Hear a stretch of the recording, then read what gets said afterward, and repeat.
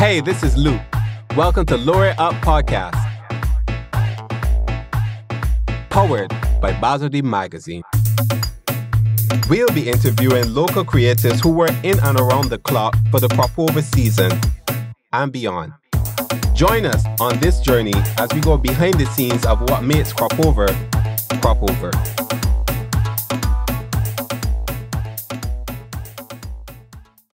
Bazodee. Welcome to Season 2, Episode 6 of the Lure It Up Podcast. Powered by Bazodee magazine. Recorded and produced by Robbie at Nameless Productions.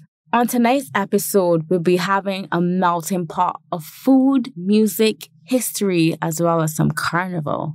But first, we start with Elena Pinder, Communications Coordinator at the Barbados Museum. Elena dives deep with all the Barbadian history and gives us more information about the museum activities as well as their renowned Duppy Tour. We're going to take us all the way to the Food and Rum Festival, where Chef Seth Hasin-Bromley is going to tell us all about his culinary exploits in Barbados. After we take in some Barbadian history, stop with some food and rum, then we party. We go over to St. Andrew Carnival, the sweetest escape. Selena and Janelle King, both the PRO and the marketing agents of the St. Andrew Parish Committee, are going to give us a little taste of what they have to offer for St. Andrew Carnival. So stay tuned for that.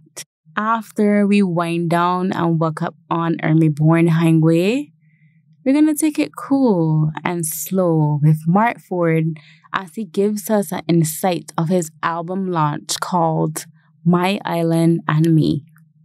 We hope you enjoy. Bazodee. So this evening, we're here with Elena Pinder from the Barbados Museum Historical Society.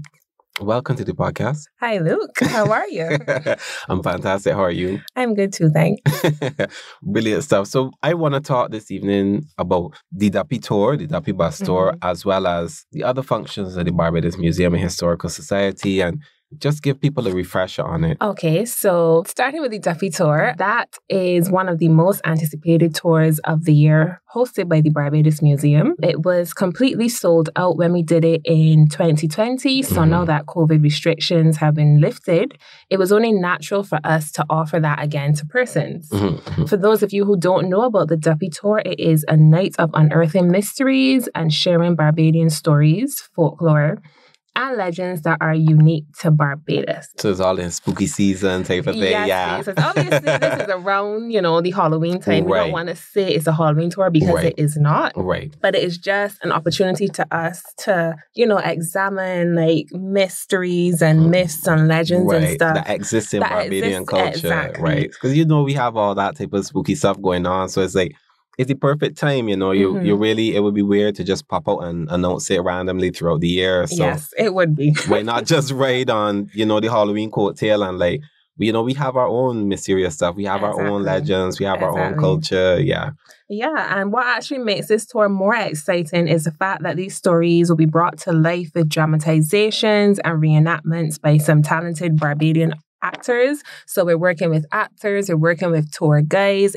It is a whole production. It's not just a regular bus tour. Right. It's not just you driving here and somebody points and say, oh, that's that. And you drive to another stop. Exactly. It's a whole production. That's nice. That's good. It is. All right. So we have 3 tours scheduled at the moment.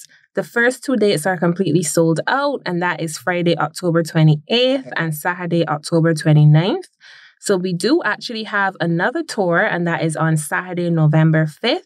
So persons who did not get an opportunity to sign up for the previous tours, you can join us on that date. And the buses depart from the Barbados Museum at 7 p.m., 7:30 p.m., and 8 p.m.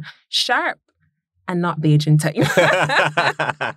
Beijing for sure. Anytime I say, where the bus going along? But unfortunately, if you come late, we are so sorry. But, we're leaving on time. We have a tight schedule. So please, we are actually urging persons, if they can, to come at least 30 minutes before. So you can come, settle into the museum. You can actually have an opportunity to visit our ICH exhibition, which is new at the museum. So you will come, you will see the exhibition, and then you get on the bus and head to your tour. Yeah, exactly.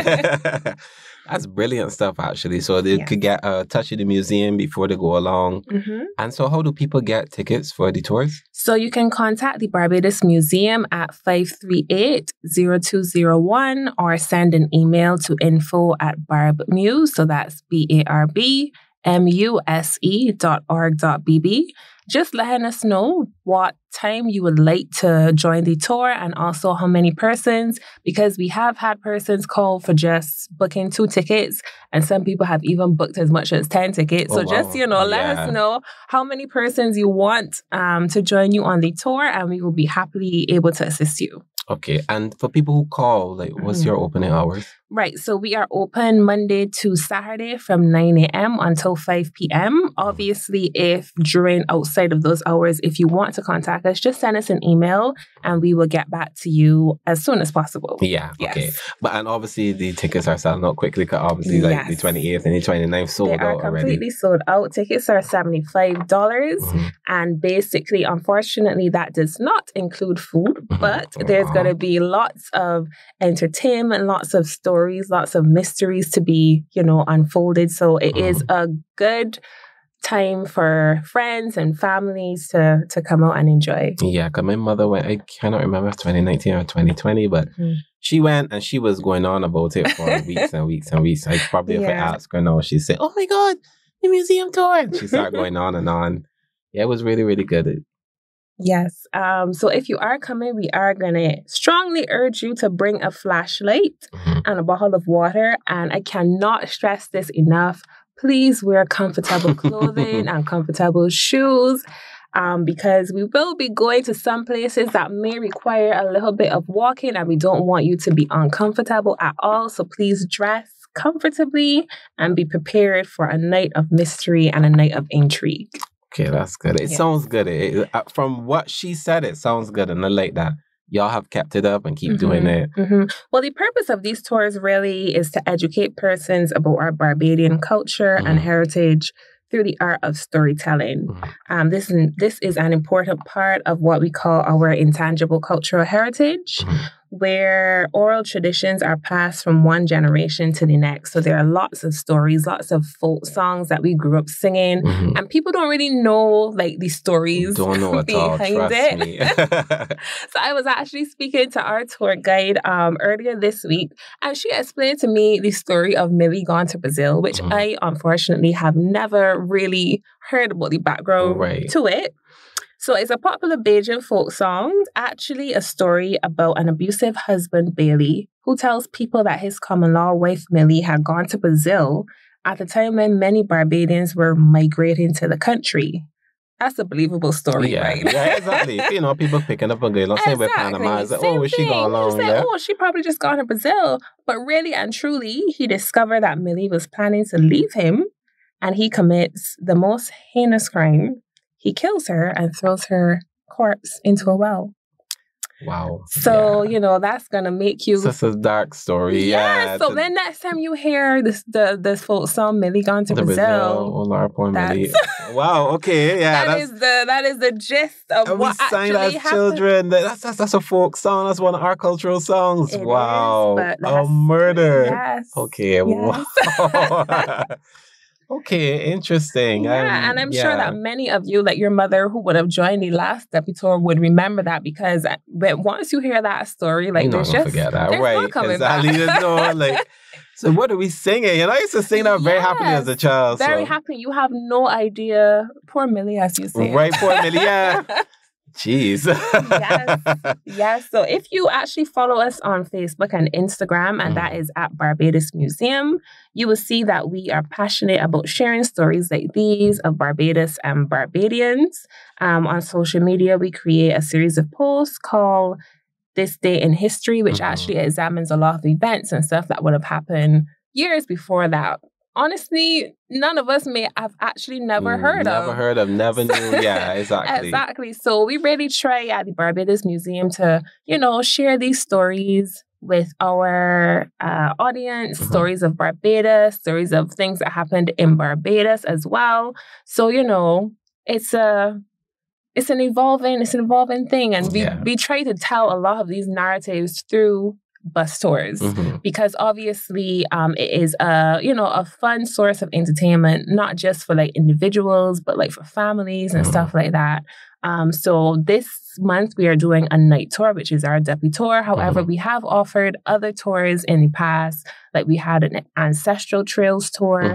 We had ruins of Barbados tour where we went to like various ruins around Barbados. So like I saw Harry Smith. Harry right? Smith was one of them.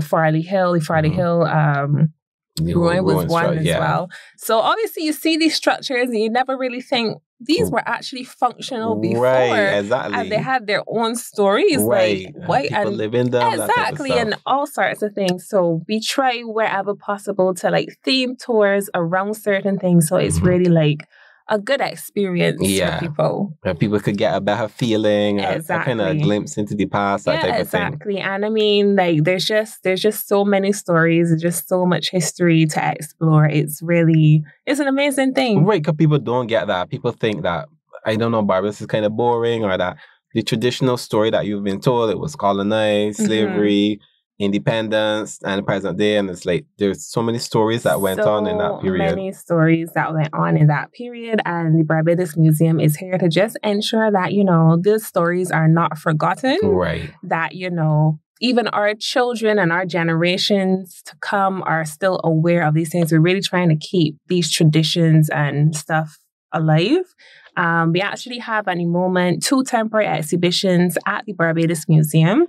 One on our journey to becoming a republic, which it's coming up to our 1st year anniversary of becoming a republic. So that would be interesting, to kind of like see our journey of how we came to be where we are today. Yeah. We also have another one called The Intangible Cultural Heritage of Barbados. And this basically just, goes into detail the oral traditions and the customs and stuff. Like when you think about a Saturday, you think, I need a Panana sauce, right, yeah. And then you can't go too late or the Panana sauce sell out, yeah. Then 12 o'clock, people don't got the Panana sauce. Yep. I can't tell you the last time I had Panana sauce because I like to lay in my bed late. You use the whole of me. So when I used to go to this little, a tiny little shop in Sweet Bottom in St. George, and like 2, 3 o'clock, women's like you could see what you get, but exactly. But I don't know if we got, You can't expect to go for sauce at 12 o'clock in the afternoon. It's like in the morning import, you could get a cheek or an ear and that kind of thing. So.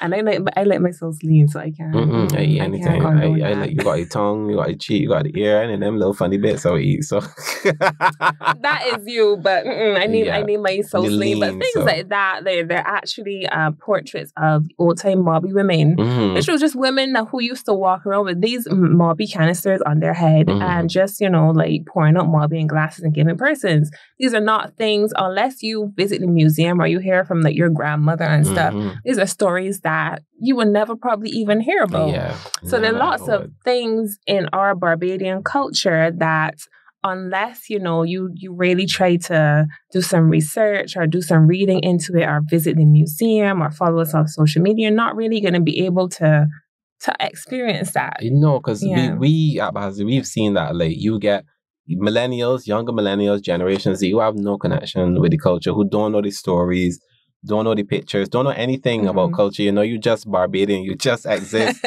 Without considering, wait a minute, where did they come from? Exactly. There we go. Who are my people? What do we used to do? Why do I do this stuff? What do we eat? Putting a sauce on the Saturday, that type of stuff. That's the thing. You just grow up doing things and like, oh, that's just normal. That's just normal, right? Go to Trinidad, go to another country. They'll be like, what are you talking about? Yeah, exactly.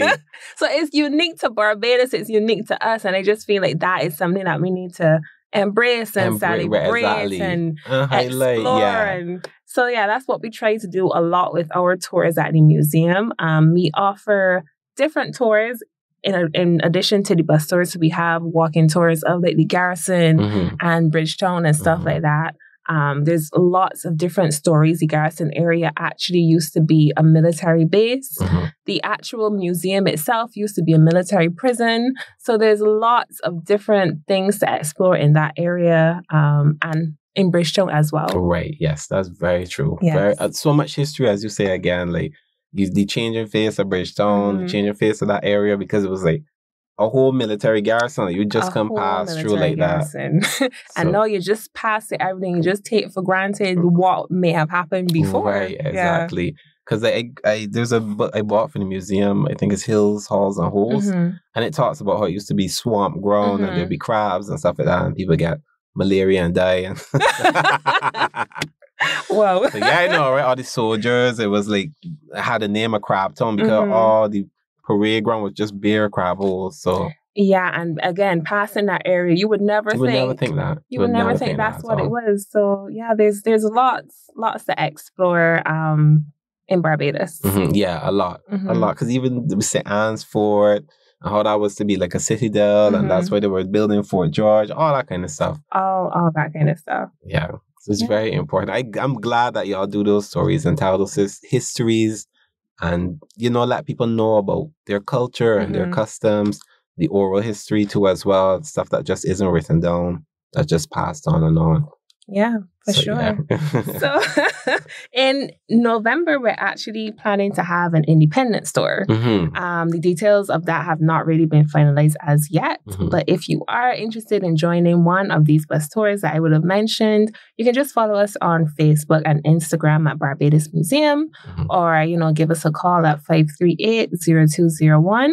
And we'd be happy to assist you in booking tours. If you want to book a private tour of one of the bus tours you would have had before, like the ancestral trails and all of that, you can also do that as well.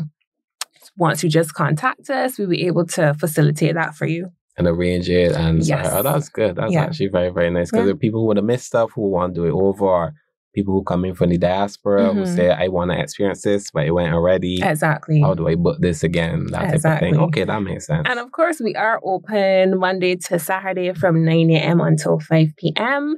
We recently opened a children's gallery at the museum. And that, honestly, if your children come to that, they are not going to want to leave. It's an interactive playground.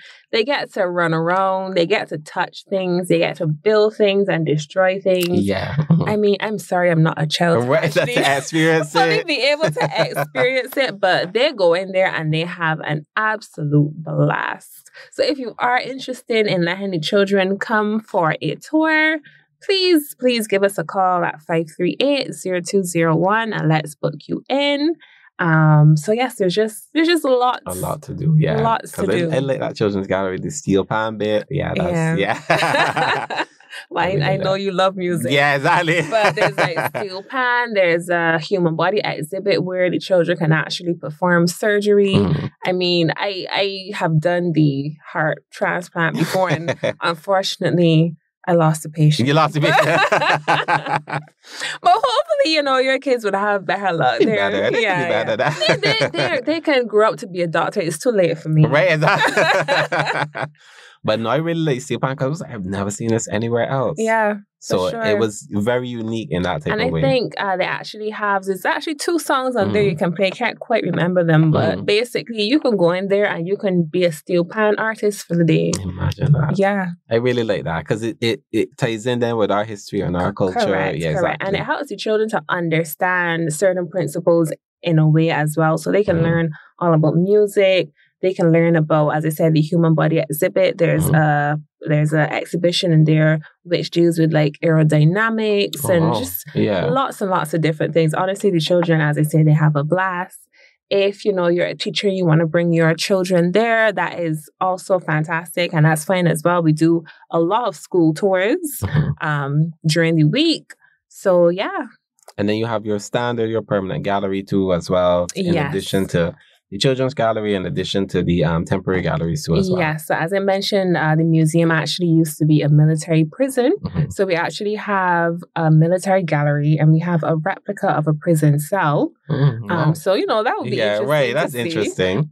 We have galleries which talk about slavery and, the flora and fauna of Barbados.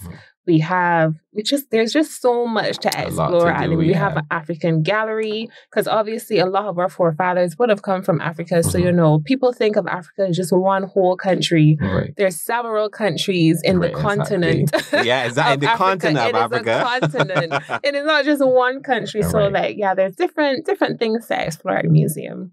That's good. That's very, very fantastic. And then you got the new section at the back too that does theatre plays and... Yeah, so we have a fully equipped wall garden theatre. Wall garden theatre, that's it, yeah. So, if you are interested in doing dramatization shows, we actually have the Richard Stout Teen Talent competition going on Sundays there now. We have people normally rent the museum for different occasions. So if you want to have a wedding there, you can. It makes a beautiful backdrop for the photos. You can take a photo with the Canon. We have a bearded fig tree at the front. Yeah, there's just different. It's really a different kind of location, and people love to do events there. We do like weddings, as I said. We do fetes, conferences, lectures. Birthday parties. We started children's parties because of the children's gallery, so they can play in the gallery for like an hour. So then there's a lot of space there that they can run around. They can put a jumping tent in there. Right, that's true. Whatever you can imagine, you can actually do it at the museum. You just can't cook there. Right. So don't expect to bring your groceries. Right. We don't have no open flame. It's allowed. Do not burn down the people. Right. So, but for all intents and purposes, it's a full entertainment area. Yes, it's a full entertainment area, for sure. And you still have the history and the heritage involved, And you also have the Shillstone Library. Yeah, so we have an on-site research library. So a lot of people who are writing like books and research papers and stuff, they can actually come down to the library. There's a lot of old documentation there, a lot of maps. We have journals, we have ledgers, different things. A lot of people who are actually looking to trace their family history, which is very important to some people, finding out where they came from, their ancestors. All of that can be done at our library. So you would just have to contact our librarian if you want to book a visit. Her name is Harriet Pierce, and you can contact her at library@barbnews.org.bb, and she will be more than happy to assist with whatever queries you have. That's perfect. And you also have books for sale too as well, right? Yes. So we actually have a gift shop on site. There you can find a lot of Bajan books. The museum has actually published some of its own books as well. So you can find that there. There's a lot of arts and crafts, local snacks, local jewelry. So yeah, there's pretty much, Christmas is coming up, guys. So, if you're looking for a location that's outside of town that has parking right there that you can just bop in and bop out, that's the museum shop for you. That makes sense. Well, thank you so much, Elena, for joining us. No problem. It was my pleasure, Luke. Yes. I look forward to the Duppy tour then this year. I really do hope to see you. Yeah. I hope you don't run away. Right, I know.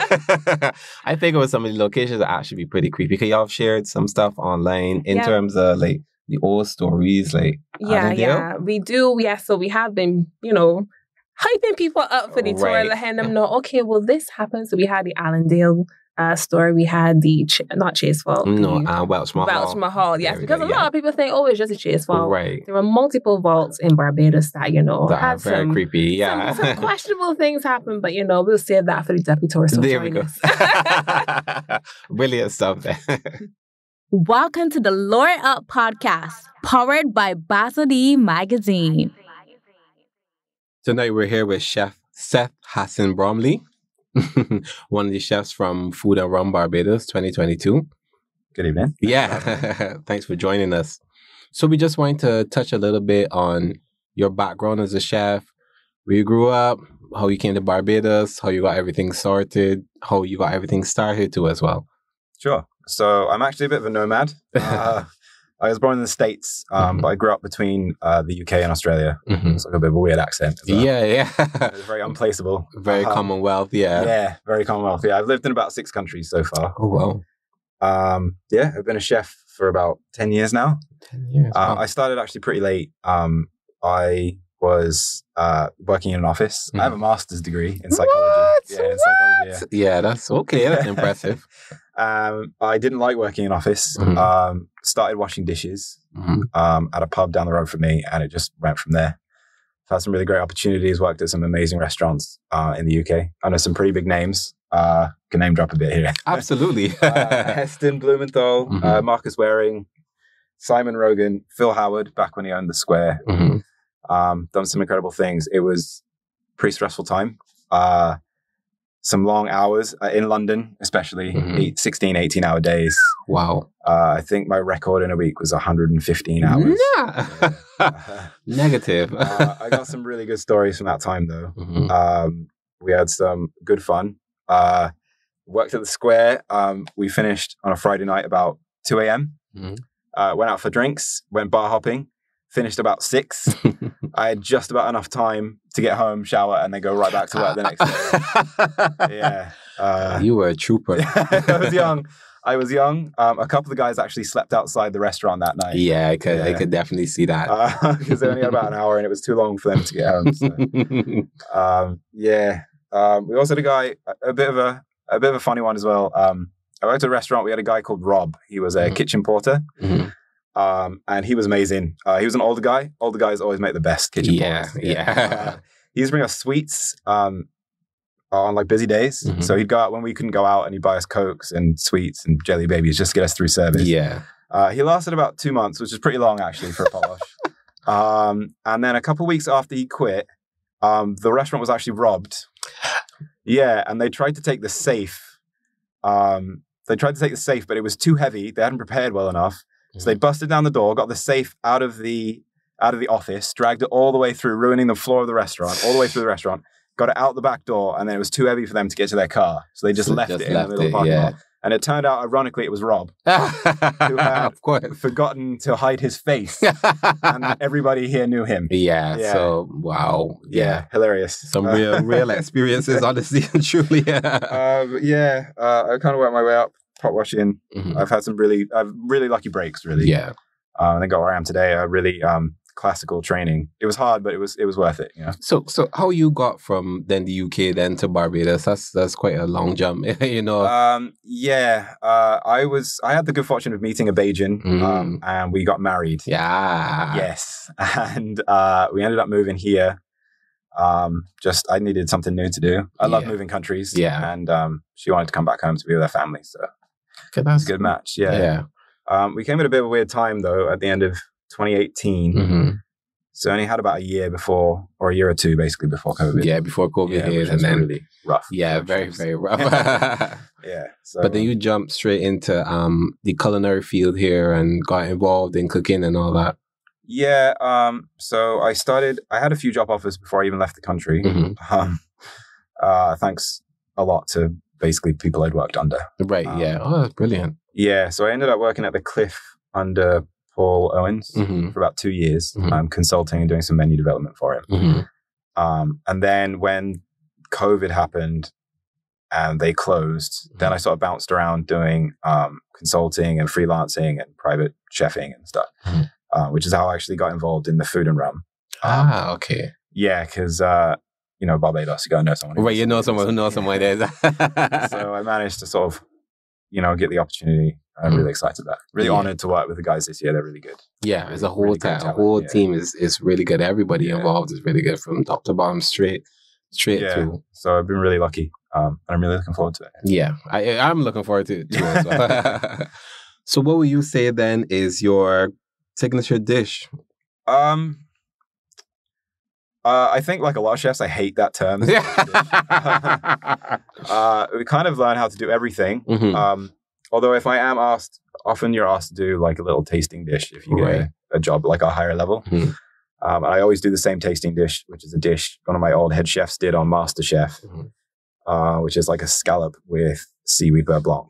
I always do that. It's my go-to. There's like 5 ingredients. There you go. But I don't really have a signature dish. Right, your signature dish. I guess is, as you say, you know how to do it. You're good at it. Yeah. It's a proper showcase of your skills and abilities as a chef. Yeah, I can kind of do it. Well, I try to do everything. Yeah. I kind of try to focus on vegetarian and local. My mom was a vegetarian.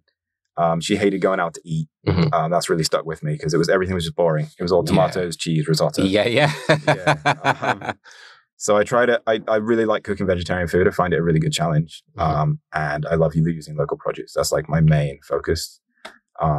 This was a bit of a shameless plug this week at Open Kitchen where I work. Next week, we're doing a special all local produce, starter, main, dessert. Everything is local apart from salt and oil because you can't actually. Right. You can't get it here. Is that part of Slow 7? Yeah, Slow 7. Slow 7 movement. Yeah. I figured that's my sounds very much so. We're doing I'm doing a plantain bhajis with black belly lamb bhuna, which is a type of curry. Right. Cooked down really slowly. And a coconut and lemongrass raita with lemongrass from my garden.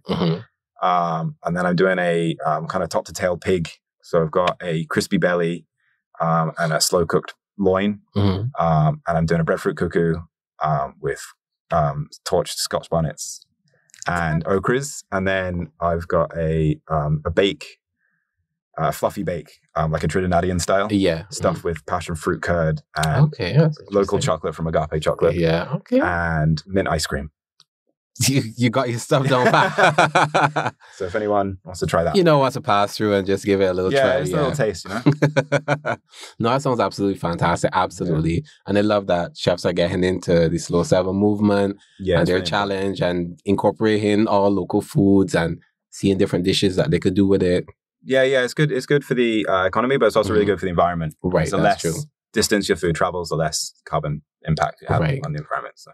That's brilliant stuff. I'm glad to hear you do vegetarian stuff because normally you wouldn't get that. I know, same as your mother, I had a friend who was a vegetarian. So it seemed, I always used to be like, I hate to go out because it's going to be hard. Yeah, it's hard to find something. It's always the same thing. Exactly. It's always boring, right?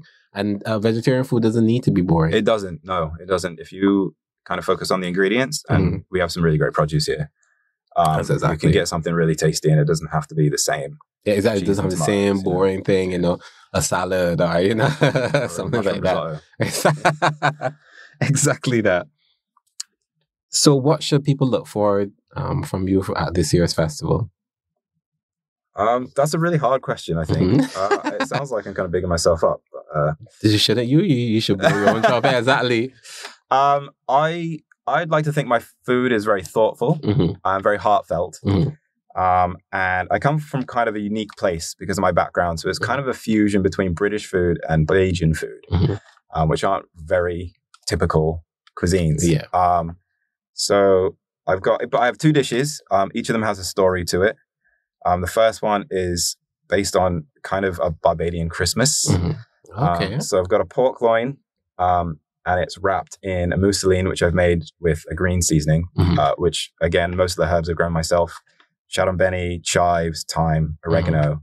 And then I've wrapped all of that again in Farmer's Choice bacon. Well, la-di-da, yeah. Which is then fried until it's super crisp. And then I've made a remoulade with with golden apples, which is one of my favorite fruits. Yeah. One of the first things I had when I came to Barbados. Absolutely love them. So remoulad's kind of like a fancy coleslaw. So I've got the golden apple in there for sharpness, a bit of celery, some golden apple leaves, which are actually really tasty. Right, yeah, because a lot of people don't know. You normally don't hear that, actually. They actually, in Trinidad, they use them a lot in there, like chow and stuff like that. But they're really good. So I've got some golden apple leaves in there, some whole grain mustard, and then I've made a sorrel ketchup with rum. Sorrel and rum ketchup. Wow. Yeah, all the taste of Christmas in there. Yeah, like orange zest, sorrel, cinnamon, clove, bay leaves. That's actually pretty good, actually. That sounds really good. It's like you bring the samples and the tray. Yeah, for sure. It sounds really, really good. I like the inclusion of that. Yeah. It's kind of an homage. Yeah. Because I never had sorrel before I come here. So, what? Yeah. It's not really something you can get in the UK. True, that's true. Hibiscus, that's very true, yeah. And then the other dish is kind of a play on my childhood. So I was actually raised Jewish. Oh, wow. And we're all about holidays. Yeah. One of our biggest holidays is Hanukkah, and Hanukkah in our house meant latkes. Latkes are kind of like a cross between I would say a hash brown and a pancake. So there's like grated potato, onion, flour, egg. You make like a kind of patty and then you fry it. They're crispy on the outside. They're soft in the middle. They're unbelievably delicious. And it was kind of like pancake day. Right. So mum would kind of like spend all day making these latkes. She'd fry them and we'd kind of stand in a queue. Yeah. She'd put one on our plate, we'd eat it, then we'd go to the back of the queue. And she'd do that all day. And then with the leftovers, she'd also make something like salt beef, which is a really long, involved process. She'd have a bucket. She'd put the beef in it. She'd salt it for like a week. She'd rinse it and then she'd slow cook it in the oven. And then with the leftover latkes, she'd cut up the salt beef and fry them all together with a fried egg for breakfast. Oh, wow. It was fattening, but delicious. really tasty. Yeah, I could imagine. So it's kind of like that. So I've done a sweet potato latke, which I've cooked in beef fat with onions and garlic and rosemary. And then I've smoked a brisket for 8 hours. Yeah. And I've done some smoked pickles as well.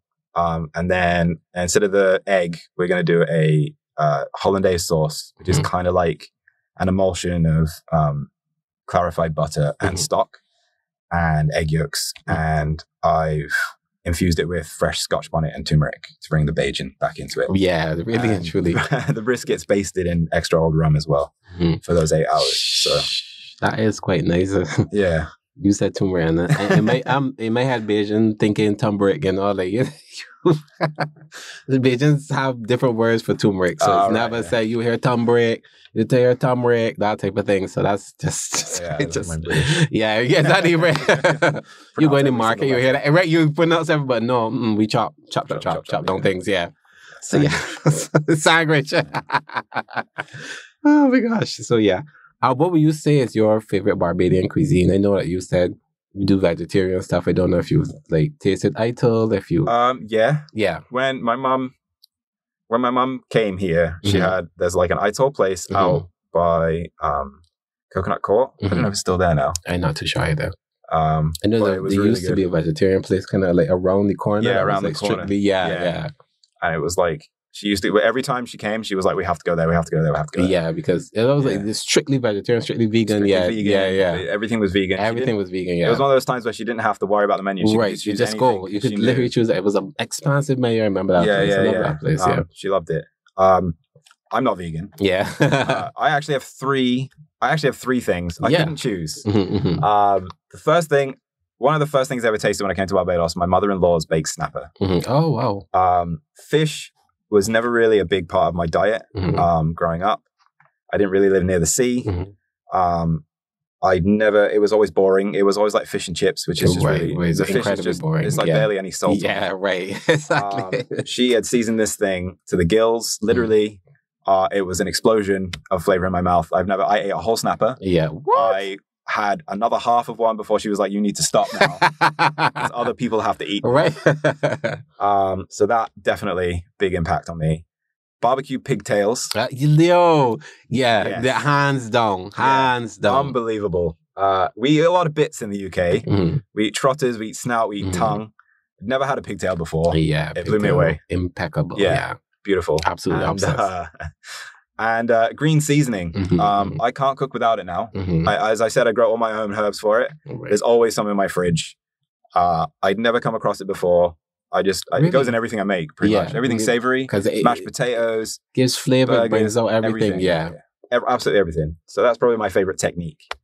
But I can't decide between the three of them. Makes perfect sense. Look at you, a couple of years, you're a full Bajan already. Making your own seasoning, that type of thing. Got some in the fridge. That's a real, Barbadian chef thing. I got my own seasoning, got my own herbs, that type of thing. I get in the supermarket. Secret blend. Not buying that. I'm not buying it. Exactly. You pass it down the family, all that type of stuff. Yeah. And what are you looking forward to on your journey as a young chef? Kind of just learning and growing. I'm really excited about this. Like I said, the slow food movement, the local produce, kind of reducing our carbon emissions, sustainable forms of cooking. I have a fine dining background, so I really want to kind of promote Bajan cuisine to that kind of level. Yeah.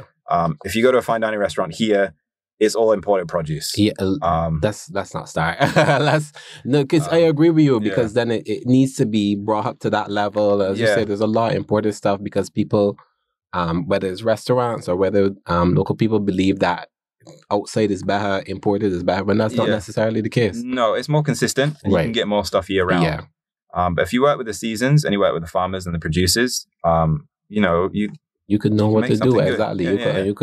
You your menu could go with the seasons. And it could change fruits and stuff. Yeah. I think that's really important. And there's a lot of restaurants that do that overseas. And I just think it'd be really nice to have that here. Yeah, I think so too as well. So that's something that I would be looking forward to. Yeah, I like that. That's a great answer, actually. Thank you. I really support that farm to table movement because it works for everybody. The restaurants get something consistent. The farmers get something consistent. It's a hand-in-hand procedure. Exactly. And we're really lucky in Barbados. It's a very small country. You can really get to know your farmers. You're not going to have one farmer that has 5,000 cattle. Right, exactly. You're going to have somebody who grows sweet potatoes for like 3 months of the year. They're the best sweet potatoes you've ever tasted. Right. And then they rotate that crop again. And then you have that's exactly it. Kind of somebody who grows thyme, somebody who does this, somebody's over here doing that, And this person has really good soil, so you get a different flavor, all that type of stuff. Yeah, exactly. Yeah. So where can people find you physically throughout the year as well as online? Right. So as I mentioned, I do a bit of consulting and I do a bit of private chefing as well. So at the moment I'm at Open Kitchen. I'm there 6 days a week. I'm always behind the counter. Come in and ask for Chef Bromley. Say hi.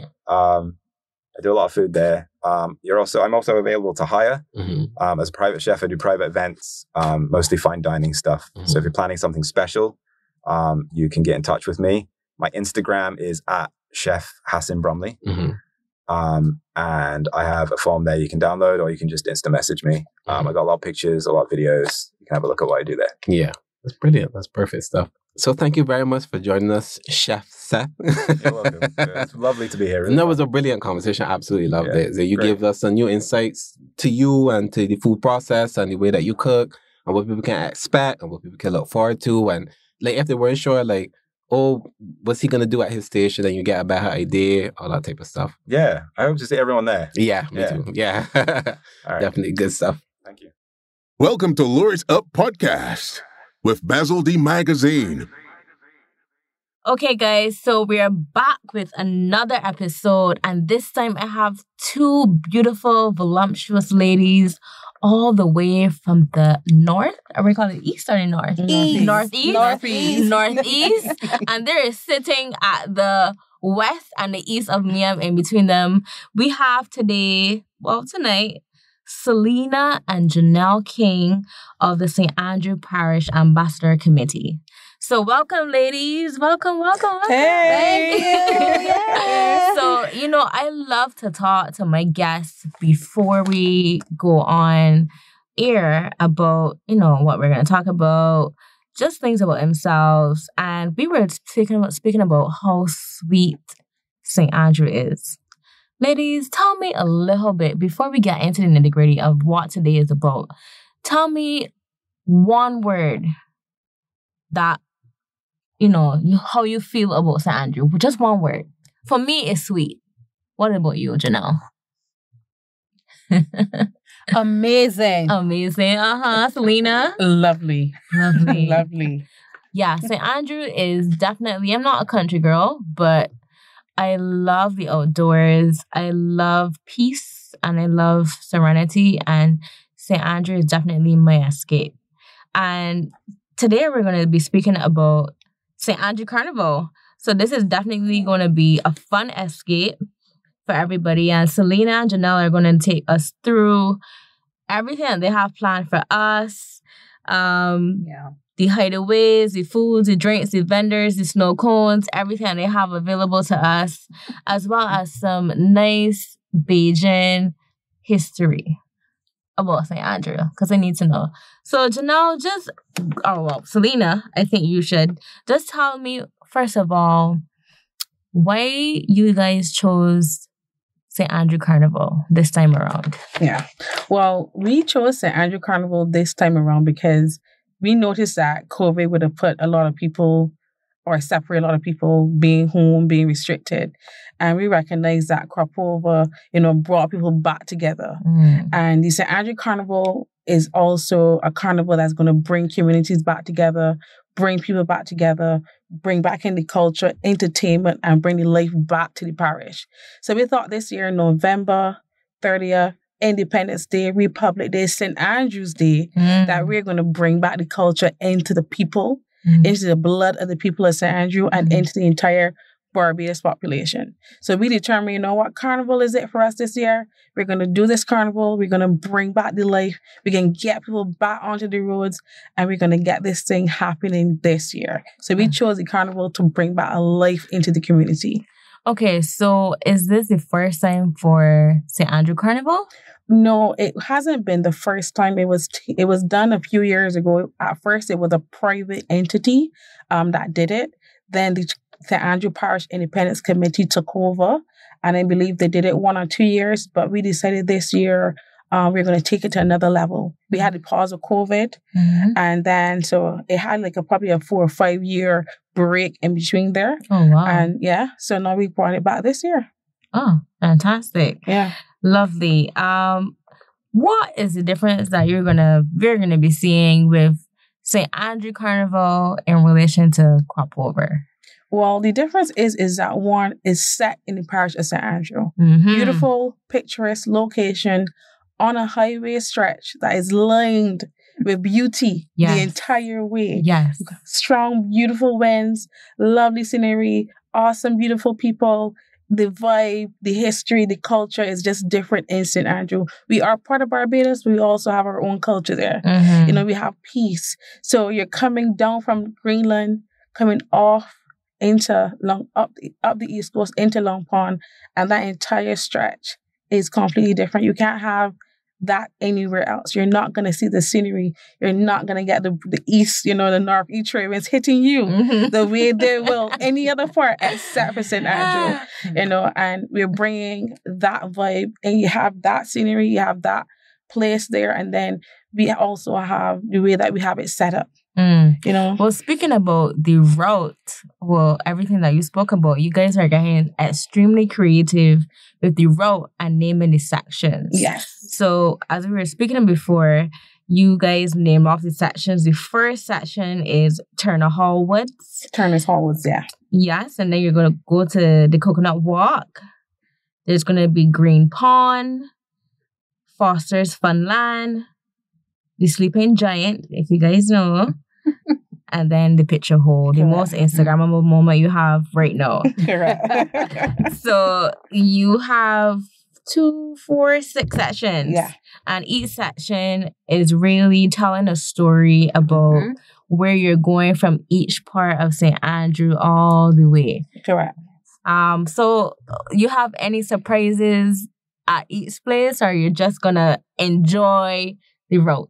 Well, each section is basically depicting what they say is. So the section leaders, because each section has a section leader, they also bring their own twist to it. Fantastic. Some of them actually have little surprises as well. So on the road, you would see the surprise from the section on the road. We have Turner's Hall Woods, and I know Turner's Hall Woods, they have a special cocktail just for that section. Can you tantalize our senses on our vision of how the costume is going to look? What colors are going to be? Is it going to be like a big costume, a feathery costume, a 4-day costume? What is it going to look like? Well, it's really a t-shirt band costume. However, some sections do have the 4-day morning type swimsuit, and then we also have the revamps. So you get a t-shirt and you revamp it into whichever style you choose. Get creative with it. So we get creative with it, asking persons, get creative, get fun, get excited, show off the sections. So what color is Turner Hall Wood? Turner's Hall Wood is green and white, but it's like a nice lime green, fluorescent green and white. We have pink, we have yellow, we have blue. So it's like a hive of colors, that's just coming through from each section. Okay. And what color is the Coconut Walk? The Coconut Walk is green, like turquoise green. Okay. And a pink. And a pink. Ooh, the girls gonna like that one. Yeah. What about Green Pond? Green Pond is white, but they have a iridescent print. So the front of the Green Pond print has a picture of the Green Pond, and then there's a iridescent print on the front. So it has a range of colors at the front of the shirt. Wow, that's great. Yeah. What about Foster's Funland? Foster's Funland is pink and green, and then the y'all really working this pink though. Yeah, it's a pink, but it's a different shade. Okay, different shades of pink. Okay, and it's a different shade of green as well. The green is a more earth green or coconut green per se, and their print is super colorful. The print is blue and black and green and yellow. So you get all the colors, coming out from the front. So the print just stands out. It depicts what Forest of Funland is. It's a fun, exciting print. Okay, get it. What about the Sleeping Giant? The Sleeping Giant is yellow or blue. And then the costume is blue, yellow, and black. Oh, wow. Yeah, the swimsuit is blue, yellow, and black. And then her print has pink, yellow, blue. Are we going with the pinks again? Green, everything. It's just a hive of colors, It's gonna look like a rainbow coming down the East Coast. And the last one is the picture hole. The picture hole is red and yellow. Red and yellow. Ooh. And purple. Red, yellow, and purple, Wow, these colors, like when I go on Instagram or I go and look, oh my gosh, it's just gonna be a swarm of color and excitement on the road. That seems amazing. Oh my gosh. It is amazing. Lovely. Before we go on to the marketing side of St. Andrew Carnival, can you shout out your designers or who were the ones that, came up with the prints, the designs for the costumes? Do you had anybody that worked with you guys? Yes, we had everything branded. Okay. They did quite a few. They did t-shirts and everything. Yeah, they did some of the designs and the prints. Yeah, they actually probably did like almost all of them, Everything branded. Everything branded. Shout out to you guys. I know I get my shirts from them too. Okay, lovely. So Jill, my sweet lovely next to me. She is the public relations officer for the marketing of St. Andrew Carnival. So how are you going to tell a story to our audience about St. Andrew Carnival to get us out there? No problem. St. Andrew Carnival is a carnival to be at November 30th. Yes. We are creating this experience, one that you're not going to get anywhere. As Selena was painting the picture, just imagine yourself chipping from Greenland with that wind, with that sea breeze, coupled with the music and the vine. That's an experience that you're not going to get anywhere. Not anywhere. Not on Earth. just there. Okay. And this is unique to the parish of St. Andrew because the parish of St. Andrew is unique in itself. We, as we rightfully said, we have secret treasures. So once you come to this carnival, you will get to experience a treasure in itself.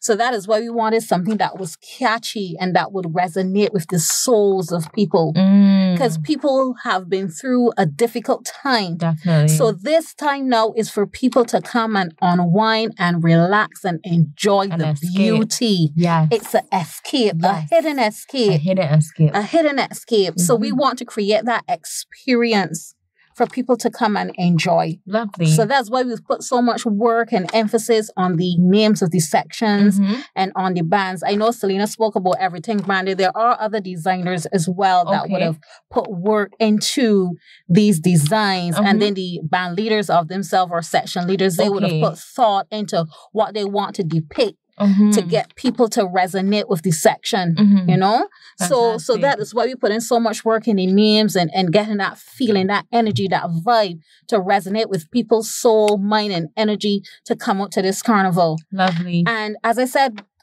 people had a difficult time. So this is a time now that this is where the positivity will come out where people will have a Bajan soul. Yes, definitely. And it's Independence Day, so people get to experience some good conkeys, countryside conkeys. And it's literally another form of emancipation. Correct. Yes. Correct. Yes, definitely. I understand you. Lovely. So tell me your demographic for this carnival. Are you looking at teenagers, 20-year-olds, older people? Like, who are you looking to come to this carnival? That's such a good question that you asked because every band here, section that we listed, caters to all. Caters to every demographic that you have just listed off. The teenagers, the young adults, the mature people, the old people. Every single one. Turners Hallwards, the Coconut Walk, Green Pond, Foster's Funland, Sleeping Giant Picture Hole. It caters to every single demographic that you have just listed. Fantastic. I want you to tell me about what am I getting in a package when I sign up or when I list for going to St. Andrew Carnival. So what's the process like? Do I sign up? Do I get a package? Do I get the package before? What is in the package? Tell me a little bit about, what I'm going to get? Sure, no problem. Well, for each session is different, but what I can tell you is that once you register, that secures your spot first thing. Fantastic. Right, so you need to secure your spot. Then, depending on which section that you jump in, you have the option of having breakfast or lunch. Okay. You have your T-shirt. What time does it start? We ask people to assemble at 8, but we know that Bajans are fashionably late. So we know that is going to start around 9:30. But you got the option to get breakfast first. Yes. On the East Coast. Oh, that sounds lovely. Greenland. The greenery. Yes. Okay. Definitely. Got it. You have that option there where you can get breakfast. And then you have, as we're speaking about the packages, you get your T-shirts, you get your paints, you get your whistles, your trinket, you get drinks on the road, you get finger foods, you get snacks, and you get your special cocktails, your booze, your drinks, your premium drinks. So we have not left anything out because we want you to have that experience. Yes, this year is going to be big, but we want to build on the festival, on the carnival every year to make it bigger and better because we want people to experience that St. Andrew unique experience. I love this about, the parish carnivals because we have gone to move crop over into more of an international carnival, right? Where we're catering more so to, our tourists and people who, want to know more about Barbados. But these small carnivals bring together a sense of community and love. Yes. And I absolutely love that you can, it's not saying that it's not for tourists, but this always brings together, small communities, and you can always reminisce on when you were younger and you remember when we went playing Carnival, it's literally like core memories that you build when you always have this form of love through movement and dance and music that a lot of other cultures around the world will never get to experience. So I think it's very beautiful that you guys are doing this. Can you tell me the safety measures that you're going to have on the road? Yes, for certain. I will speak to some, but Selena, she will speak to most of them because she is the carnival manager. All right, manager girl. So she has all of the details that I don't. But I know for certain that we will have security by the Barbados Police Service. We're also going to have private security. Yes. Selena, what other security will we be having? For us, safety is paramount. So we have made sure that we have crossed our T's and dot our I's because obviously we want to have fun, but we also want to be safe. So we engage with the Barbados Police Force and we have obviously asked them, based on the numbers that we're expecting, how many police, how many security do we need? So we have engaged with them. We have gone those figures and we have assigned, the persons to those numbers. So we have that. We have the private security and we have the private persons in the band, outside the band, on the East Coast and on the Long Pond as well. We have engaged the ambulance service as well to make sure anyone gets sick. We also have private vehicles that indicate in the event some person falls down here, the ambulance is up there, we can get them, move them to some place. Feel safe, So we have definitely considered that and we have made sure that is covered for our carnival. And if the cute girls want to go in the bathroom, there's bathrooms. Yes, we have bathroom facilities en route, starting at the Greenland, all the way en route. We have the bathrooms all the way down to the playing field onto Long Pond, because at Long Pond, that's where you have the after party. So you have your bathroom facilities there. After party, let's talk about that. Walk down, that. We call it the Long Pond walk down. Okay. So after you walk up on the highway, you walk down on the Long Pond. Love it. So now we're walking down on the Long Pond. So when you come off, so Long Pond starts at 10 and that's open to everybody. So if you don't want to line the coast, line the road, you just want to bring your kids out, there's a kids zone there, there's a jumping tent, Fee and Spade to Lucky Dip. You bring the kids out early while people are jumping and partying. music, live DJ entertainment, live performances. We got the vendors, the food and the drinks, popcorn, snow cone. You know, we having a full fun day, carnival fun day on the long pond. Asking if it's a fun day as well. Yeah, it's a fun day as well. So while people jamming down the highway, we have a fun day at the end. So while the bands come off the highway and come into the long pond where they will congregate, you know, we have all the other stuff going on as well. So we're making sure it's full community, you know, because some persons don't want to line the highway. Some persons don't want to jump, but they want to come out and relax. You know, go across by the actual long pond, take some pictures, you know, get some fat birds off the trees and see grapes, you know, just walk through and enjoy the long pond for what it is. So we're catering for everybody on that day. Right. And as she rightfully said, it's community. Yes. Because the route will actually go through several communities of the parish. Lovely. So yes, definitely. Okay. Ladies, this is a personal question. What is your before I go, are you from St. Andrew? Yes. Born and raised. So what is your most monumental place in St. Andrew that sits with your soul? You can go first. Don't all rush at once. I'll tell you mine. Mine is, it's hard to explain, but it's when you go up Morgan Lewis and, you know, they say that if you put the car in neutral, it would go back down. Correct. It does. And that scenery looking over the East Coast, I think it's from Cherry Tree Hill. Seeing Green Pond. Yes, that area is sweet. It is sweet. It's like sucking sugar cane. Correct. It's like putting some brown sugar in your coffee. It's like feeling the breeze on your skin. It feels like home. Yes. Yeah, so that's my place. Where's your place? My place is Babylon Road. Okay, where's that? And Babylon Road is part of Belle Plaine. But where I live in Babylon, there is a hill behind me. So once you go to the top of that hill, you get to view all of Walker's, all of Rock Hall, part of Fardy Hill, you know, as far out to Hillaby. So you get all of that greenery. And when it is rainy season and everything is green, it is beautiful. And on a nice bright day when the sky is clear, the clouds are minimal, it feels like you're in heaven. It's absolutely gorgeous. And for me, that is home. That is peace. You know, we fly our kites from there and that is peace. You get goosebumps talking about it. I'm telling you, it's absolutely amazing, absolutely beautiful. And that's home for me. What's yours? For me, I love the beach. The beach. So in St. Andrew? Yes, I love to tell me where the spot is. I love to go to Barclays Park. Okay, yes, I know. And park my car there. And that would be Cattle Wash. Yeah, no, not Cattle Wash. Okay. Before you get to Cattle Wash. Okay. There's Barclays Park. Okay, right. And you go down, and I like to go on that beach and just listen to the sea waves, the wind, and feel the sea breeze upon my face. I like that. And that is my place. I can sit on the grass because it's well maintained by the NCC. And I just sit there and I meditate and I take that in. I love that.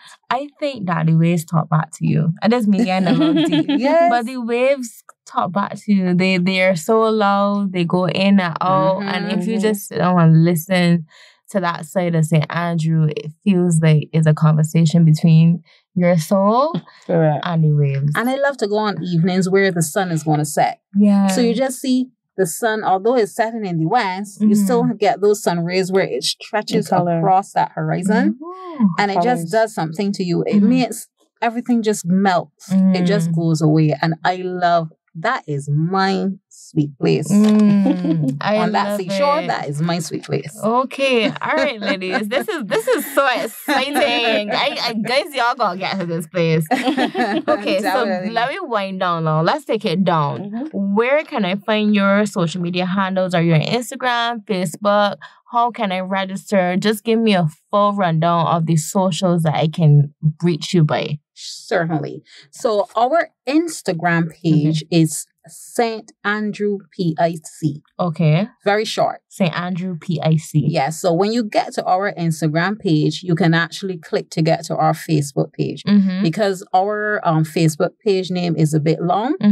So we use the shortened Instagram page and it takes you over to Facebook. Just click on the bio. Right. And it takes you to our Facebook page. So whatever we post on Instagram, we also post on Facebook. So you don't miss anything because, you know, demographics are different. Yes. Some people like Facebook. A lot of the younger generation, they go to Instagram. And Instagram, you know, is a place to be. Yes. So it has all of the registration information. Let's talk about registration really quickly. Can you give me a price range of what I'm looking at to purchase a t-shirt or a costume?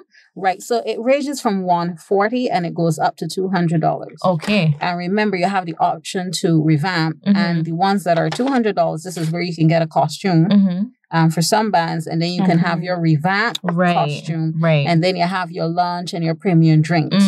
So this all comprises of the costume, the drinks, the food, the entire experience. Yes, the paint, the that's whistles, a real good deal, though. Yes, I'm telling you. That's fantastic. Yes, definitely. Yeah. So all the information is there. How to register, where to register, who to register with. We have the bands on there, their costumes, some of the revamping styles as well. Yeah, and some of the actual sections have actual individual Instagram handles. Okay. So you'll have at Turner's Hall Carnival, at Sleeping Giant Carnival. Y'all going all out. Yeah, we got time. Yeah, so you can actually go on Turner's Hallwood page or a Sleeping Giant page or a Picture Hole page, and you're going to see every single individual thing about that section. Even the Google link to register virtually, or you can actually get a printed form that you can get emailed to you and you can fill out, and then you can do deposit. They have the first pay option or in cash option, public workers option. Okay. So the different options that you can pay for your sign up as well. This is lovely. Yeah, definitely. Yes, this is so lovely, and I love that we are finding ways to bring back our community of Bajana, what we call it, Bajana. You know, just Barbadian culture back together after a long break of what we had was, you know, the pandemic and everything, and we're finding safe ways to just come together, you know? Yes. More peace and less war. Yes. And finding, you know, the sweetest escape. St. Andrew. Yeah, definitely. I love that. Yeah. The sweetest escape. The sweetest escape. Ladies, this was so much fun. Is there anything else you want to talk about before we leave?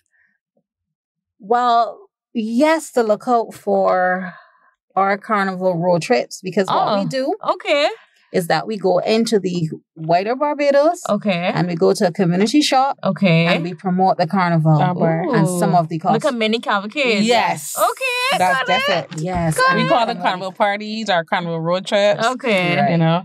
So in between this time of today is the 21st of October, and it's going to take us at least another month to the Carnival. Correct. We're going to be doing these little pop-up shops to promote the Carnival. Costumes are also on show there. Person will wear the costume, put on a little jam show, you know, show you where you get on the road, you know. So so at the Carnival parties, that's what you do. And the Carnival party that we're having this weekend on the 23rd, which is a Sunday, it starts at 9.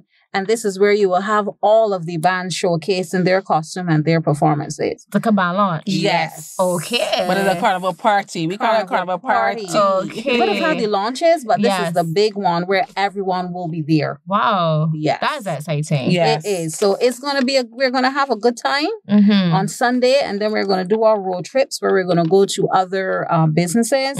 So follow our Instagram page to Facebook. see where we're going, because we are definitely going to be coming to a bar or a community shop near you. Yes. For sure. Ooh, Janelle, Selena, y'all are amazing. Thank you for your energy. This was fantastic. I'm wishing the best for the Carnival. Thank you so And I would much. love you to come back and tell us how it went, what you're looking to do. And we want more sponsors. Yes. We need sponsors. Yes. Bring that money. Which shuttle you're sponsored before you go? Can you tell me who's your sponsors? Anybody, your family, your friends that's supporting you? The Parish Ambassadors Commission? Anybody? There's Bandy Farm Variety. There is Well, we have quite a few sponsors. Yes. We have the Bay Lounge, who is, they're really, help. Bay Lounge. Yeah. Okay. We have the White Rabbit there. Yes. We're very instrumental in us coming there and promoting the carnival. So a lot of Ignite. We have shops. Ignite as well. Which fire performers. There will also be on Long Pond as well. Yes. Yeah, they're gonna have a show down there. So before the show climaxes, they're gonna give you a fire performance. Yeah. So you got to see a whole 20-minute show. And we have a surprise on Long Pond. Yes. A surprise. Look out for that surprise. That's PMM Variety. I want to thank them for having us. I mean, there's so many names to call. There's Easy Escape, Dave's Bar and Grill, Hidden Valley Bar, and we're coming to other bars. So we just want to say thank you guys. You're welcome. Thank you so much for having me talk to you guys. And you guys are fantastic. Wishing you the best. Have a great St. Andrew Carnival and a fantastic Independence season. And St. Andrew's Day. Thank you. St. Andrew's Day. Awesome. Thank you so much. You're welcome. Bazodee. Oh, so we're sliding into another podcast session. Well, another interview, another person, and it's also another creative person. And we love creatives over here. And in episode 6, we talked about the carnival. Now we're going to go into a little detail about musicians. And tonight we have Mark Forde. Hi, Mark. What's up? Hi. Good night. Good night. And he is promoting his steel pan show called My Island and Me. So Mark, before we get into it, I just want you to tell me why steel pan. Why you chose steel pan? Do you play other instruments? If this is your favorite instrument, tell me why steel pan. Well, steel pan kind of I want to say it just stuck with me. I didn't initially start on steel pan. When I joined cadets in first form, they asked the recruits, well, anybody want to join the cadet band? I said, well, okay, me. Like, so do you play an instrument? No. So they just... in the cadet band. This is Belen? Cummins? No, this was actually just at Comamere locally. Oh, Comamere, okay. Yeah, so the number 3 unit cadet band, and I learned the snare drum there. And then even before that, I remember when I came to collect my books to enter first form, there was a summer camp going on in the hall. When there was a steel pan camp going on. And I remember asking my father, wait, so you think this is something I could join? And he said, well, if it there you want to join, go along. So essentially one day at assembly, they said, well, the steel band is we're going to be having a meeting at lunch. Any interested persons can come along. So I went to the meeting. It went on from there. I ended up the next year being one of the same campers in the hall. And it grew from there. I went on to become a member of the Barbados National Youth Steel Orchestra when it originally started. Currently, I'm the deputy director for the orchestra. Okay. I think, don't tell me, Laurie? Correct. Is the director? Yeah. So my music teacher at Foundation. Well, was kind of ish, yeah, when I went to Foundation. Hi, Laurie, yeah. Yeah, Laurie. And Laurie is also one of the featured artists at My Island and Me. That's interesting. He's also featured on the album. So all of our featured artists at the show are actually persons who would have played at the album as well. Okay, so you started at Comamere, then you moved up into the steel band orchestra, then you went to BCC? Yeah, I went to BCC. I would have studied there. It was a 2-year program. Went on to teach for a year or 2. At BCC? No, I started off, I did 8C, a couple private places, and then Grantley Adams. Then I got a contract. I went to perform in Qatar on a 4-month contract. Oh, wow. And then That's from a Spanish there, country? Nah, Qatar is in the Middle East, like just below Iran. Oh, the UAE. Yeah, well, it's not really in the UAE, but that kind of general area. Oh, before we go on, I want to know more about that.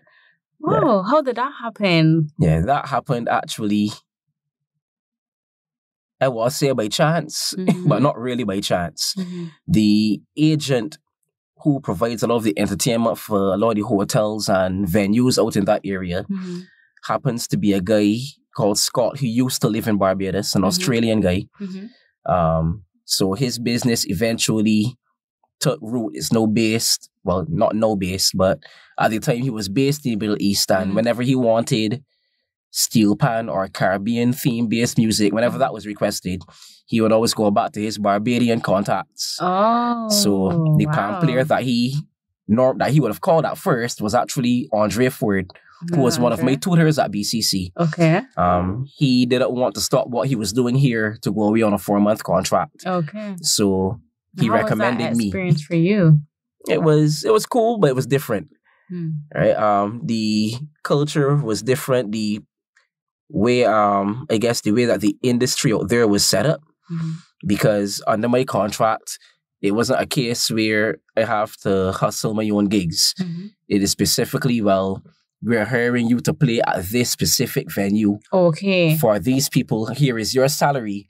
You will not perform anywhere else outside of your contract. Okay. Right? So it was very different from what it would be accustomed here, where you're essentially trying to get more work. Okay. Right? Out there it is, no, you're contracted for here and you will go there. And the agency sorted out like the visas, that kind of stuff. Right? It was also really interesting to perform for people who had never seen or heard the instrument. The steel pan. Yeah, so and it's very synonymous to the Caribbean. Yeah. It is. Yeah. So I recall there were actually times where persons would come and like look under the pan, like, where does it plug in? Like, how does it make a sound? And, that's so cute. Yeah. And they were asked, so where are you from? I'm from Barbados. Okay, so where is Belarus? Oh. Right? And they never heard of it. Yeah. Right? So I remember showing a guy like on Google Earth, okay, so this is Barbados. And it's spin the globe a couple times. All right, and here is Qatar. It's like, okay, so like how you get here? Like, how? Right? Like how this even happen? Right. That's amazing. Well, so how did that experience propel you to, I don't know if you teach now, or what advice or what experiences you got out of that in Qatar to where you are now? Okay. I think one of the things that I learned there was there's a demand, and not only from there, but from other experiences traveling as well. I think there's a demand outside of Barbados for what we offer. And we oftentimes don't appreciate the demand that is there for our culture, for our music, for our art, for our entertainment. I love that. Yeah, so even earlier this year, I would have went to Dubai as well for Expo, right? And it was drilled home in my head again, like, there are people outside of Barbados and outside of the Caribbean who really appreciate what we do, who really like our music, who, as much as you might not be, I'll use the word, you may not be a big name here, but they hear it and they like it, right? Like, that's their culture. They hear it, they like it, whether they know of you or not. Right? So something as that might seem simple to us might be very exotic or creative or different for them. Yeah? Yeah. Right. So even like, I guess it was just encouragement to not stifle myself, right? Do not stifle myself here. There's always a mentality that we may have. We might think, okay, well, within 166 square miles, there's only room for these people. But the world is bigger than that. And there's a bigger demand than Barbados, right? Even in Barbados, even sometimes we sometimes don't think of where can I fit into the space. Yes, especially as artists. Yeah. For sure. So that was one of the things that I really took away from that. Oh, that's inspirational. Okay, so let's talk a little bit about My Island and Me. Why the title and where you want to take it? Is it going to be a big event, a small intimate concert? Tell us a little bit about the promotion for your launch, your album launch. Okay, so the name of the album, My Island and Me, it really came about because, first of all, well, big up to NCF. During the pandemic, they would have offered a grant to artists who were looking to create, who were looking to put out content and weren't necessarily getting the avenues to make the revenue for it because events shut down. There was nothing much happening entertainment-wise.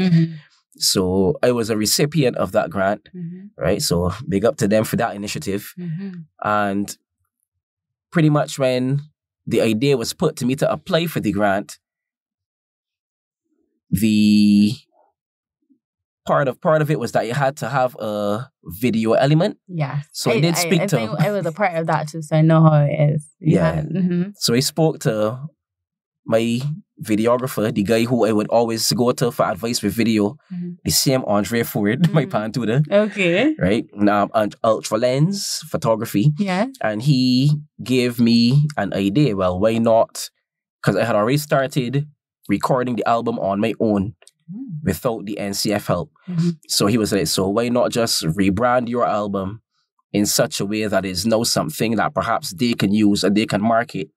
So for the video, I did a remake pretty much of Beautiful Barbados in a more modern style featuring Imani. I saw that. Okay. Yeah. So I decided I would go with something memorable from that song. So there's the last song, Come Back to My Island and Me. And I say, My Island and Me, it sounds like a title that we could stick with, that I can go with, not necessarily just to take it off of the Marry Men, but it's a title that could resonate. You pay homage to more or less one of the most recognizable Barbadian songs. The album would have had my content as well as content featuring other Barbadian artists. The album artwork, pretty much, it looks Bajan, Barbadosy. Right? Barbadosy, right? The album artwork looks the part, and it was like, yeah, we can do this. This is something that I feel comfortable promoting. This is something that I think if NCF decides to fund it, they can get behind. This is something that I could market even outside of Barbados. This is something I can push. This is something I could push not only outside, but here, because we are patriotic people as well. Yeah. So I went with that theme of, let's push Bajan, just push Bajan. And then when I think about the title for me, when I hear My Island and Me and what you just spoke about, it's like you're taking your island in your suitcase, like My Island and Me, and taking the culture that you know and taking it to Qatar and Dubai and spreading the awareness of our sweet, sweet culture, you know, in music. So I think that's beautiful. Can you tell me how many songs are on the track? There are currently 10 songs on the album. And what inspired you for each song? Like, what type of energy is it? Is it a really, like, Barbadian music? Is it slow and mellow? Where would I hear this type of music? Everywhere. I went to capture the widest cross-section that I could in my mind. So there's mellow songs. There's my mellowest song, I think, a song called Silver Sands, featuring Lori Leon. Yeah. The up-tempo Beautiful Barbados, I really didn't want to do it the same way the Marry Men did. I made it a bit more upbeat. There's also a song featuring DJ Simmons. Okay. Very up-tempo. Yeah. There's a song I did called... poetry kind of thing? Exactly. Okay. So he has the spoken word element in there alongside the pan. Right. And then I also did a song called Is a Vibe, which I used to play with a rhythm section group at Engine Room called Is a Vibe. So my time at the time was like, well, I really want to have this featuring a lot of drums, a lot of percussion. And one of the producers that was helping me, my recording engineer, big up, Chris Allman at Slam City Studios. Chris was like, well, let me try like a Afro beats. I want to experiment with Afro beats. So I was like, well, let me try that because I want playing drums. Yeah. Right? So you had like drumming in that one, or that was just on a drum machine? Well, how that one was created? All of it, the whole album has live drum playing. But because of the way that I record, in my setup at home, I have an electronic drum kit. So there's the live playing, but it's using electronic kit. So it still gives you a bit of that element. Cross-section of both live and... Yeah. Okay. Nice. I love it. Sounds good. So when we go to the album launch, tell us a little bit about where it's going to be, what time, how should I dress, you know, how are we going to receive your album launch? Okay. The album launch is going to be on November 5th, starting at 7 p.m. at the Daphne Joseph Hackett Theatre. Okay, that's in Queen's Park. That is in Queen's Park, correct. Right, so we have a full show planned first half, intermission, second half. Okay, you got the whole thing going. Yeah, okay, this ain't the PD show, right? I like that. We begin with intermission to break, more coming. Yeah, more. Right? Mm-hmm. So I'm going to be playing. There's the live band. DJ Simmons will be there performing. Lori Leon will be there performing. Imani will be there performing. Kweku Jalani, who's also featured on the album, will be there performing. Fantastic trumpeter, I think. Oops, yeah, trumpeter. Fantastic trumpeter. Dare I say one of the best in the island, in the Caribbean, the world. Yes. Right? No one does it like Kweku. Right? And he sings along with it. Right? Yes. So you're going to get all of that. There's also going to be a special guest act that I'm not putting out there just yet. Oh, you're tantalizing us. Yeah, there's a special guest that we haven't announced just yet. Right? But it's in the works. We ready. What time does it start? We start at 7 p.m. And what's the cost to get in? The cost to get in is we currently have like 3 packages actually. Oh, okay. So top tier, first tier, tier 1, tier 2? No. Okay. Not really tier level, but what do you want? So we have event. You can also buy the album, and we have merch. We have t-shirts and whatnot. Okay. So it's fancy. Yeah, right? I like it. So you can get your ticket, your album, and a t-shirt at $120. Oh, that's smart. Yeah. Great marketing. Or you can get the ticket and the album at $90. What? Or if for now you decide, well, you just want to attend the launch, and when you enjoy it, then you will buy other stuff. You can just get your ticket for now at $50. Okay. That's a fantastic idea. And it feels easy because then you buy the shirt, you feel a part of it, you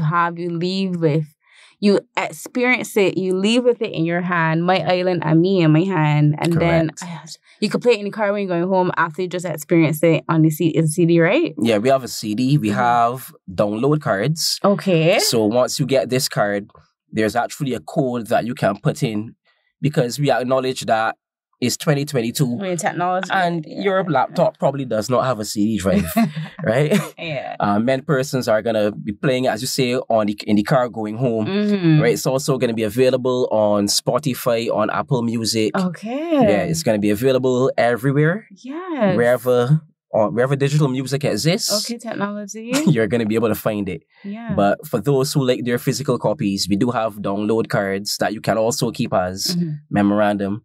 We do have CDs. We have everything. You could more or less, you could order now. You can check my Instagram at Mark D. Panman, DE, Mark D. Panman. And you can click the link in the bio. You can order your ticket. You can order your shirt. You can go to the event with your shirt already on. Okay. Right? I like that. Right? You're going to be able to get all of your stuff beforehand. Right? So we quite plan out. I know we were talking before we started our interview, but you said that you wanted to promote more local instrumental artists in the arena. Yeah. And we were diving a little bit more into detail with that. Being a dancer from the hotel, I only see a lot of percussionists and steel pan players in the hotel arena. You said, well, hotels, but you really want to put jazz music back out there, the percussion music back out there, steel pan music.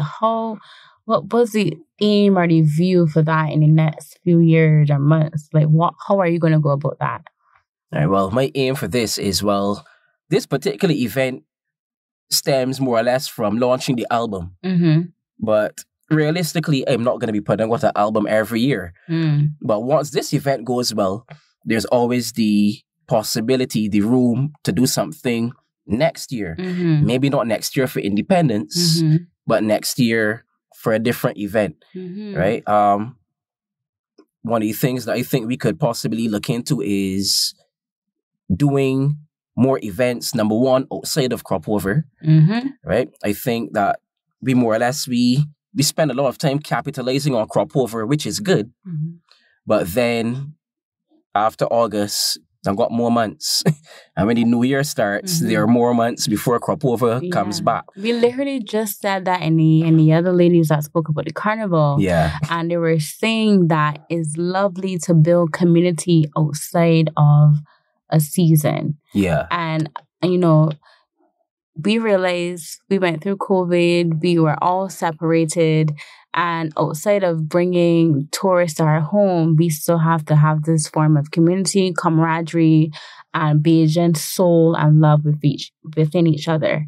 Correct. And I think that this is a fantastic idea to always have concerts and music and carnival all through the year, so our culture becomes potent and rich.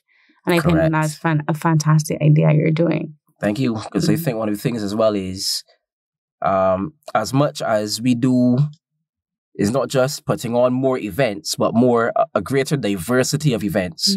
So this particular event, yes, it does have singing. We are going to have the singers there. Imani is going to sing her lungs out.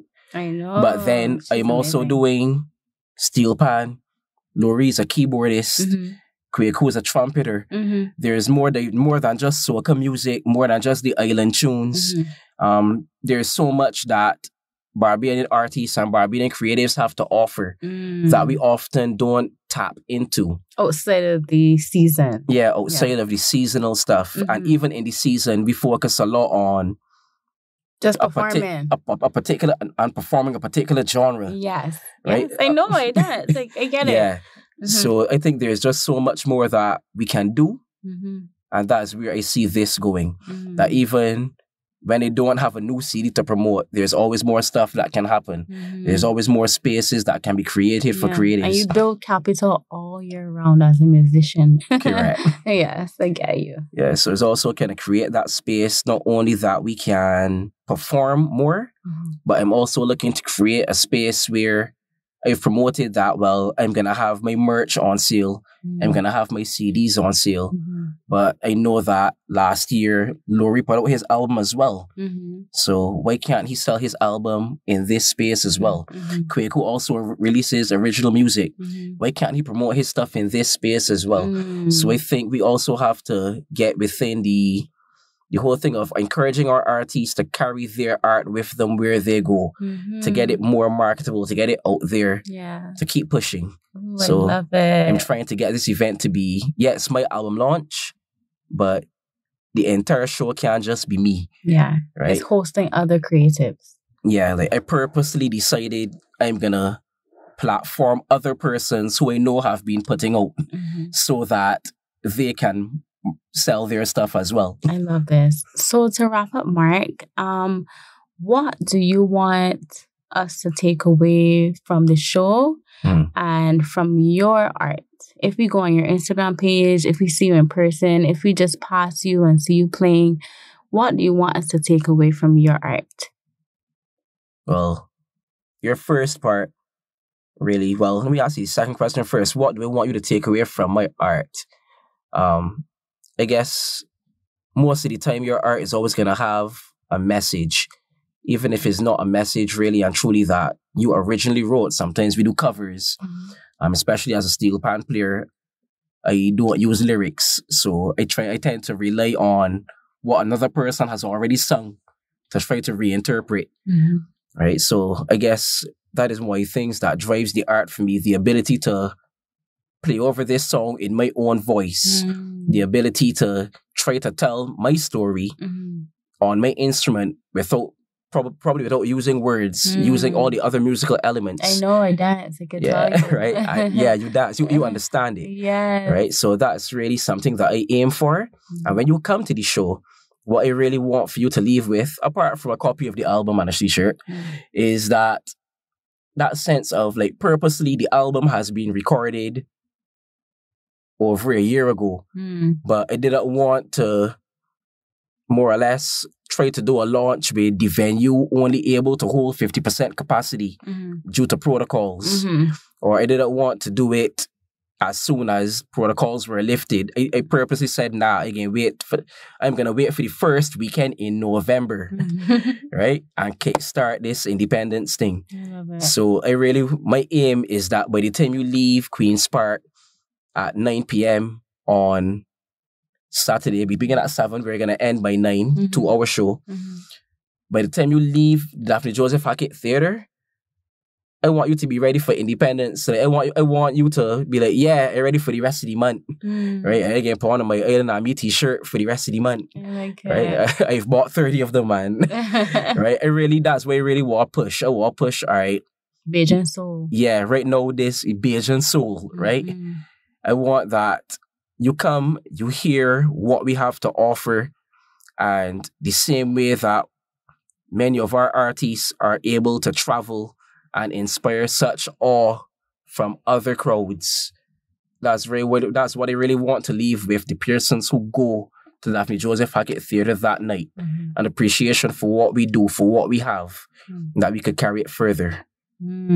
So good. So good. Thank you so much. And you know what I gathered from that? That music is a compass to the soul. And I love it. I love it so much. This is fantastic. Congratulations on your album launch. And I hope it's good. I hope you come back and tell us more on how it went. And even if you have more events, always come back and let us know more. So thank you so much. And I wish you nothing but the best. And thank you for having me. You're welcome. Bazodee. Thank you for listening to our podcast.